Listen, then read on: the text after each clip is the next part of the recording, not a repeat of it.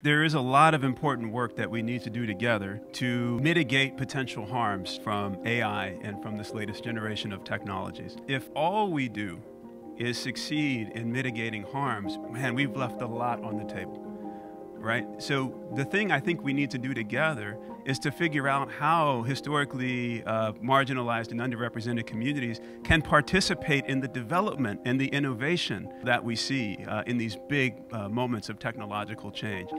We have seen African Americans use technology to transform themselves as well as society. That's where we are. Find out more about this technology. Be engaged, be involved. It's about expanding opportunity. It's about expanding freedoms. It's about expanding justice. That's what we have to need. We are all foot soldiers in this next human revolution or evolution of making sure technology is not making us more victim, but more victors.